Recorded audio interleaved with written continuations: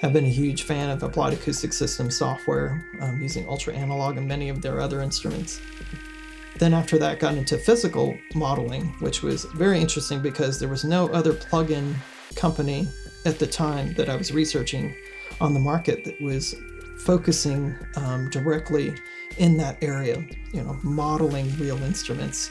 And Chromaphone was one of the first instruments that really drew my attention because you could make such a wide variety of different sounds. You could make drum percussion sounds, you could make things that sounded very organic, like this, like really organic snare drums, brush drums, cinematic huge drums, to hi-hats, to cymbal crashes, to ceramic pot sounds, to metal plates, PVC pipe. Any sort of organic material is one of the first plugins that I ever got my hands on that could create such an interesting palette of textures that made its way into many of my music compositions. And when it went to version 2, added even more complexity. We had, the addition of the LFO arpeggiator functionality and an effects section, actually really nice sounding effects. And now going to Chromaphone 3, they've added the multitimbral capabilities of layering 2 instances of Chromaphone in one box.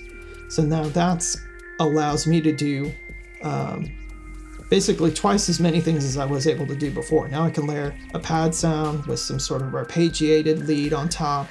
You can create lots of complexity with just a very few controls in the environment. So that's always been a big plus for me. They've completely redesigned all of the knobs and controls, and the various pages have all been improved. Everything looks absolutely stunning. It's one of the nicest plugins aesthetically to my eyes to work with. Everything there is right in front of you. There's at no point when you're editing or creating a sound do you not know what part you're working on. You can really make sounds really quickly, and you're spending more time creating and less time tinkering around.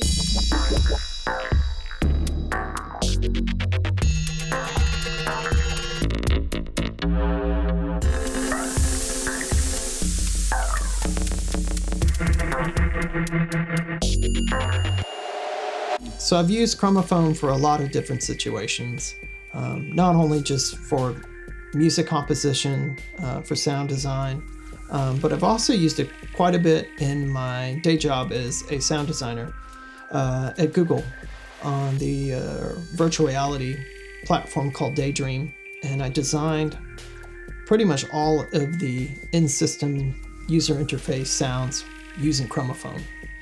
Chromaphone can model such beautifully warm, rounded, nice tones, especially like emulation of like mallets and vibraphone type sounds.